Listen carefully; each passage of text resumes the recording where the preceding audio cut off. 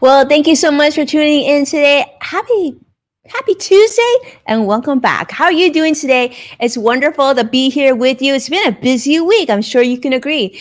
If you're joining us on the replay, a huge hello to you. Thank you so much for tuning in. It's wonderful to have you with us, and a big welcome to my friends also at Modern Mom, because we're streaming to you so that you can stay on top of business news as well. Let's start with the market. Let you know how it closed. Today was a really interesting day in the markets, I gotta say, because the Dow closed up or ended up 3 points, the Nasdaq down 48 points, and the S&P down less than 1 point. And as you know, it's key earnings week, and let's just say the players are having a very good week. Today, Alphabet, aka Google, beat forecasted earnings and revenue for the first quarter as YouTube ads grew nearly 50% year over year. That's a big deal.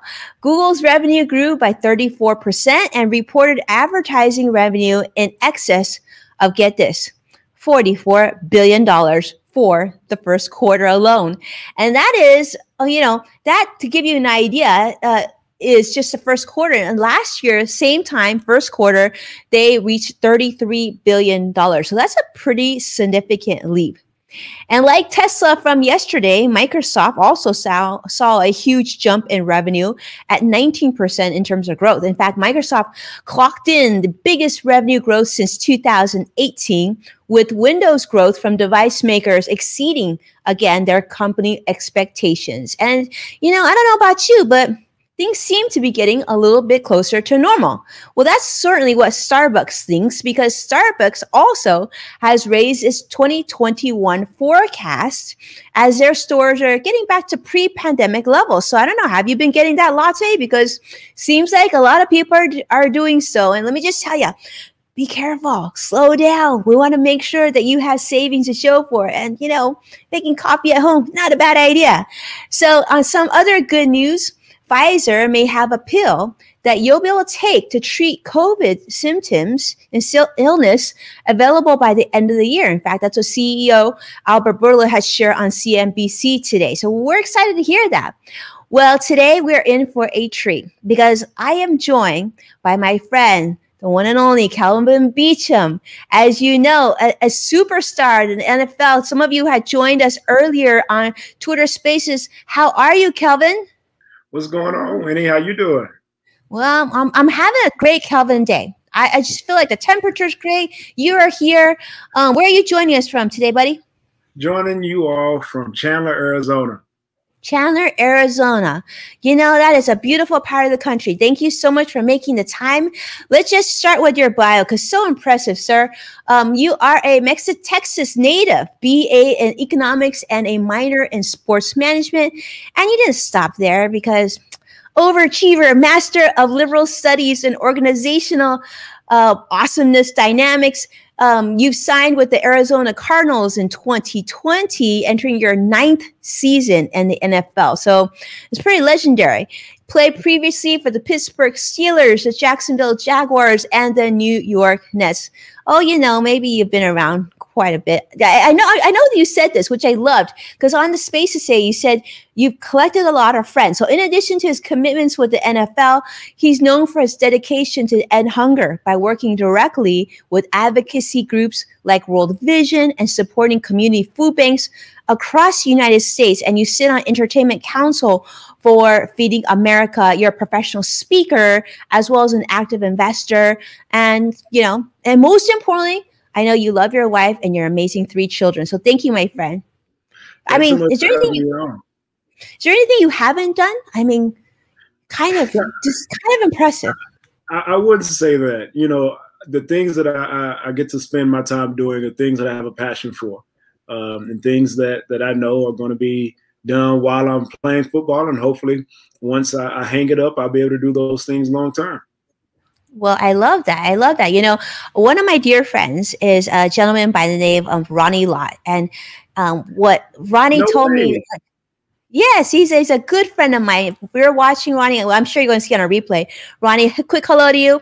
Ronnie Lott is a good friend of mine. Let me just tell you, what you said is so true. It's like, on the field and off the field, and that, that continue to do and serve others. I think this is what we love to hear this. So today I'm excited because Kelvin and I had worked on and collaborated on a project a few weeks ago, but I'm super honored to have him on the show because we're talking about the digital divide. You know, Kelvin, maybe for those who maybe aren't familiar with what the digital divide is, you want to give us a kind of a summary or quick update on what that is? For sure. You know, when you think about the digital divide, I try to put it in very simple terms. Those who have access to internet and those who do not. And over, this past year, I think that everybody got a little stir crazy being at home, having kids on the internet, tapping into the Wi-Fi. But there are 17 million, young people within America who don't have adequate access to Wi-Fi, to hotspots, to, what I consider to be, a basic human, utility here in America is access to internet. And it's just been a passion of mine, and for me, it started with science, technology, engineering, and mathematics, and making sure that people had access to those STEM resources. But it's hard to even get to talking about those resources if you don't have access to internet. So we share, both, me and you, Winnie, just a heart for people and want to see people, just come out of the situations that they may be in and be educated in whatever facet that is. I love this, Kelvin. It's so true. Sometimes we can't remember the days without internet. Many of you were born right to the internet, and but there are still people not only outside the United States, but here in the United States that still struggle with that don't have access to internet. So let's have some fun. This is some trivia, and I see many of you joining us. Joshua, I see you from YouTube. I see Vicky. I see her on Facebook, with Robin joining us from Twitter Live, and many of others that are joining us. Thank you so much for being here. Let's start with a little bit of trivia. And this is, how much bandwidth do you think it takes to run Zoom? I thought that was really interesting, and I want to share this with you. Now, those of you who are watching at home, definitely jump in. See what you think. Do you think it's 100 megabytes, 280, 3, or 0.038? Now, this is designed just to get you to think, because obviously you need something to be able to run your Zoom, right? Actually, we need even more to run what we're doing right now, which is live streaming. Kelvin, you want to take a shot at this? I'm going to say number one, 100. 100. Okay, good answers. Let's see what all of you think. Now, I know this is a guess, so don't worry if you don't know the answer, because to be honest with you, I didn't know the answer. That's why I had to research this. But actually, the answer is number 3. It actually takes 3 megabytes. So you would think that doesn't sound like that much. Vicky had guessed 280. Yeah. So you would think it would take more to run Zoom, but surprisingly, they've made it so it's relatively efficient. Now, let's go with another question, because I think this is a good one. And that is, how many kids do you think are at risk of never going back to school because of the pandemic? This was really interesting to me, too. Global? This is global. Yeah. So a lot of kids, as you know, have struggled during the pandemic because, number one, they may not have the technology or devices to be able to do so. They certainly didn't have internet, but we do know that a lot of kids going into the pandemic didn't have that. But in time, some of the schools provided internet, provided laptops and whatnot. But there's still a lot of kids that we think may not be able to go back. And this is a frightening number. I know Kelvin's got 3 little ones. I've got 3 little ones. So I think this really speaks to us. I would love to see. I see actually, okay, so Joshua is saying 3 billion kids. Okay, Vicky is saying 102 million. Kelvin, you want to take a guess? Yes, I got 3 billion as well. You got 3 billion. Okay, that's a big number. Now, it's still a really big number. All these numbers are really big. But the number that we've seen, this is kind of UNICEF shared this number. They said 24 million. 24 million kids are at risk of never going back to school. That's a big number. Imagine, like, Kelvin, how old is your oldest? 6. 6. Okay, my oldest is 12. I can't imagine them never going back to school. That is a shocking number, That is a sad number, and that includes here in the U.S. Yeah, so this is exactly what Kelvin was talking about, the digital divide. All right, last question, and this one we really want to hear from you, okay? How productive do you feel you've been during the pandemic? And I'd love to hear your answer. Number 1, less so. I miss going into the office, working with my colleagues. More so, I'm able to juggle so much more with less commute. Or 3, other. And, this is one of those questions where we just want to get your feeling. You know, Vicky, you're saying we would love to hear your thoughts. Kelvin, what do you think? I mean, are you still going? Do you miss going to the office? I guess your office would be a lot of different places. My office is a lot of different places. So for me, it would be number three. Number three, it'll be like a hybrid or a blur. Yeah, I agree with you. I will say that I'm a solid 3 too, because I miss seeing my colleagues.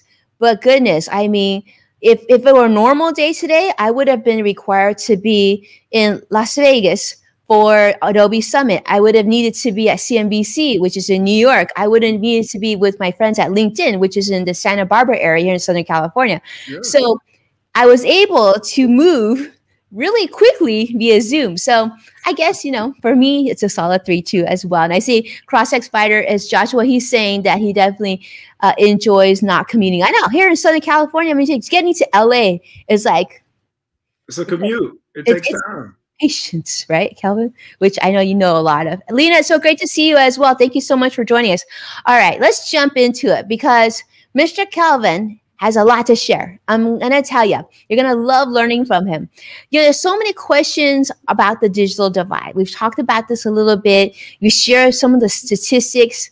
What do you think, Kelvin? What do you think is the opportunity that we have in front of us? And what are some things that you would love to see us move forward to, like, maybe, you know, closing in that divide so it's not quite as large?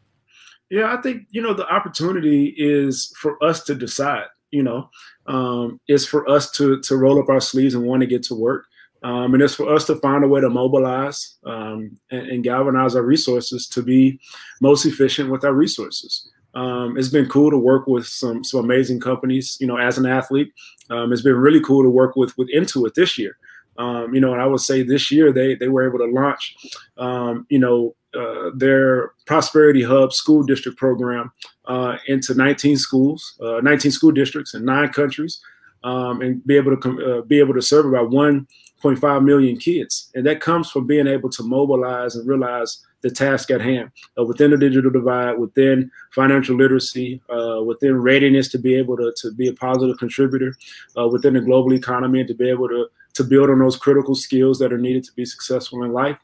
But it comes from us rolling up our sleeves, being willing to let our ego down, and being willing to collaborate. I think if you haven't learned anything from COVID and what this pandemic has taught us, is we got to find a way to work together. I think as athletes, we understand that because we have to work as a team. We have to work in unison with people we like, people we don't like, people from different socioeconomic backgrounds, people from different ethnic backgrounds, just people from different walks of life. But the only way to do that is you have to find a way to collaborate. And I'm more than happy to collaborate and have had the ability to do so. But we have to find ways to collaborate, let our ego down, be vulnerable, realize that there are people who need resources and who need help, and find a way to collaborate and galvanize. I love that. I love that. We have to find a way to collaborate. We have to let our ego down and come together. This is really powerful, Kelvin, that you share this, because one of the things that I've enjoyed and been very grateful of is that Intuit brought us together to work on this project.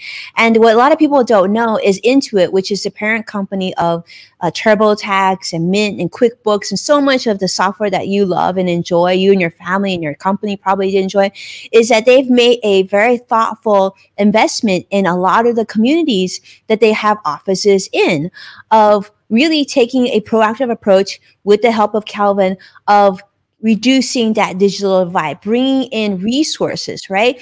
Kelvin, talk to me about financial literacy. I know this is something that you're very passionate about. It's something you and I connected on very, very quickly.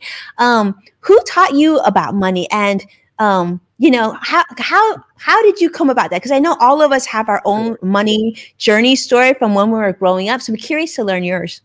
Yeah, it's so funny. My mother was hilarious. If we ever wanted money as a kid, she would write out a promissory note for us. She would write out a promissory note, and you know, if we borrowed or loaned money from her, we would write out a promissory note, and you had to pay her back. Just so simple, and that was kind of, you know, our first kind of exposure to being able to negotiate and transact with quote unquote a bank. And then, you know, she would sit down and actually teach us how to go through a checkbook. How do you write out a check? How do you balance your checkbook? How do you realize the money that's coming in? How do you think about cash flow? How do you think about expenses? So she would actually sit down and talk to us about money in the environment that we had. And we didn't have a lot of money, but what we did have, she made sure that we knew where it was going and how we're going to be able to make that money stretch. So that was kind of my first exposure. But looking back at it, it's kind of hilarious that my mother would have us, signing promissory notes. And I would think about even in college, as a college athlete, you don't want to go out and take a loan from a institution. So I would just go back to mama's house and go get a promissory note and ask for a little cash and be able to pay her back when financial aid came in. So but it's funny thinking about it now. But, I think about financial literacy and how important it is to our society. And again, Intuit is who brought us together. And they've been able to talk about some of those critical skills and being able to, with their, Prosperity Hub program, been able to talk to young people and partner with school districts to talk about some of these very critical soft skill and some hard skill kind of skills that are needed for our young people to be successful as they transition from high school to college and from college into the workforce. And hopefully, some of these kids that are coming through the Prosperity Hub program, hopefully work it into it one day. So you never know how the circle of life will take them.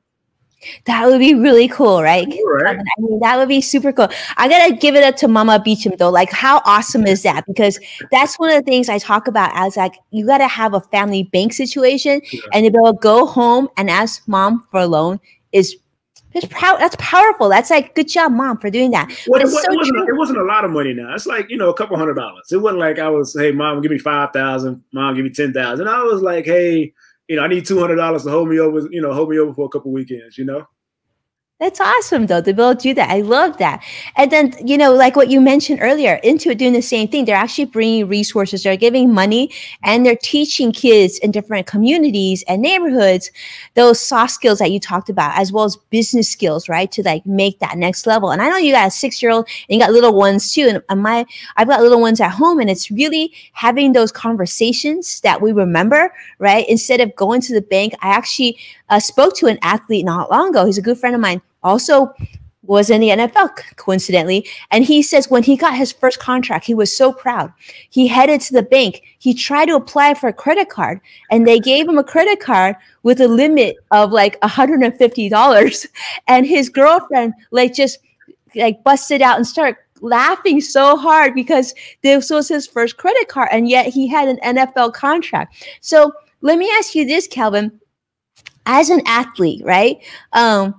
Obviously, income-wise, you're probably not struggling as much as you were before now.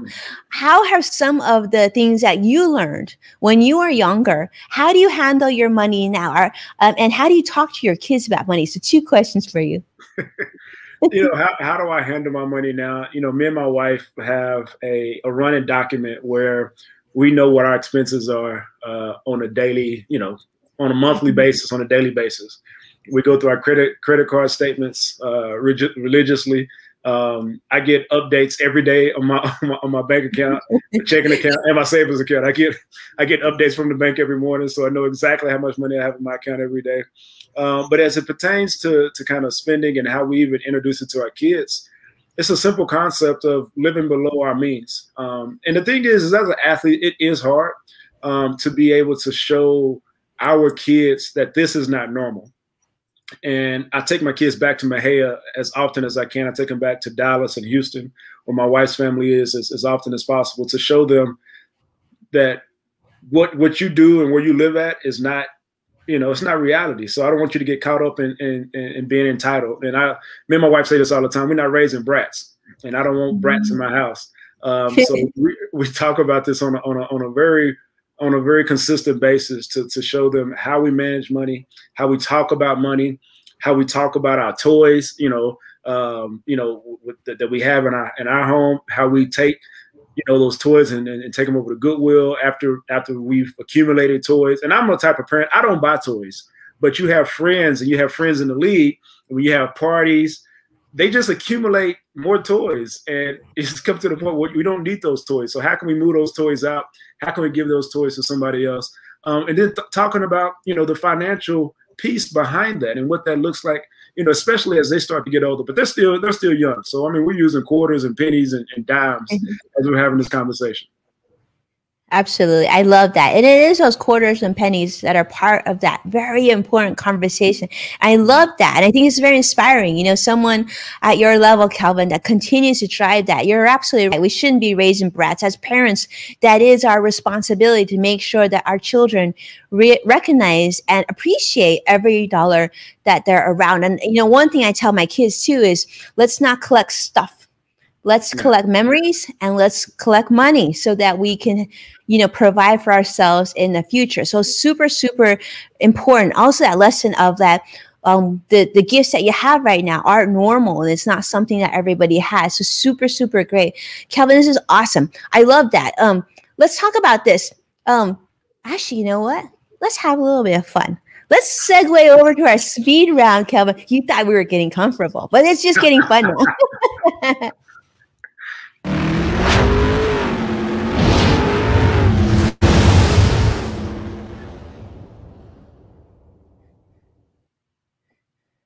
All right, buddy. First time on Level Up, and this is how we roll. So I'm going to ask you 2 questions, and you get 1 minute to answer them. I'm sure those will be fine because you are a premium athlete. Now let's talk about this, Kelvin. What's one thing that you learned about during this pandemic that surprised you? Could be anything. I learned how to play golf. I'm not good at it at the moment. But I've been learning how to play golf during this pandemic, and something that I never thought was going to be in my wheelhouse. Didn't know if my body would actually react to it too well because of all the torque, but that was something that I learned, and it's a new skill. We talked about skills that Intuit provides. That has been a new skill that I've been trying to add to my repertoire. I love that. Now, those of you who are watching, if you have any golf tips or advice for Kelvin, you know where to reach him. You got to let him know because I'm sure he'd love to hear. This is awesome. I do think it just shows you, we're not just one size fit. Oh, we can try different things and expand our horizons there. Next question, Kelvin. If you were to go back in time and change one thing in your life, could be anything, what would it be and why? It's so funny. Me and my wife were having this exact conversation last night. We were watching Doctor Strange, and you know how Doctor Strange goes back in time and changes things. It is hard for me to answer this question because it's not just one thing that I can go back and change. But there are some old flings, relationships that I just wish I just never would have gotten into, conversations I wish I never would have had that led me down roads I never wish I would have been on. But I look at where I am today, and it's made me a better man for it. So it's hard to go back and say I would change anything because I like what I've done to date. And I think that it's made me a better person from it. I've learned a ton from it. But if I could, it'd be a lot of instances. It just wouldn't be just one. It'll be a lot of instances. I love that. And I love to hear your answer to this question because I've asked this question to another guest on the show. The answer is completely different. And I think a lot of us can relate to that. We've had relationships in our past that really, we look back like, what were we thinking? Why did we say that? Why did we even hang out? We had nothing. But you're right. It's made us a better person. And I don't know about you all, but I have completely valued and appreciated the one and only Kelvin Beachum to be on our show with us, share his time with us. So generous here. Kelvin, for people to follow you and learn more about your journey, because your future is so bright, where should they go? And what would you like them to do? You don't have to follow me, but if you want to go check me out, you can go to Kelvin Beachum Jr. on Twitter, Kelvin Beachum on Instagram, Kelvin Beachum on LinkedIn, or you can go to my personal website, kelvinbeachum.com. But I'm always interested in having, intellectual conversations and having intellectual dialogue about an array of things. And today had the privilege and the great honor of spending time with Winnie this afternoon. So really do appreciate you all tuning in. I appreciate you so much, my friend. And as a favor to me, then give him a follow. I would love for you to continue to learn from him. He's so kind of just saying that if you want to follow me, I think you should follow me. I'm a great guy. Not only that is, by the way, I just got to say he's a pro in social audio. So I'm guessing you're going to get a chance to talk to him at some point as well. So those of you who tune in, you know how much I appreciate you. Thank you so much for watching, supporting our program. Take a moment to share this show. And as a reminder, you can find full episodes of Level Up with Winnie Sun on NASDAQ, Amazon Fire, and Roku. So be well, my friends. I can't wait to see you again tomorrow. Take care, Kelvin. Thank you so much. Take care.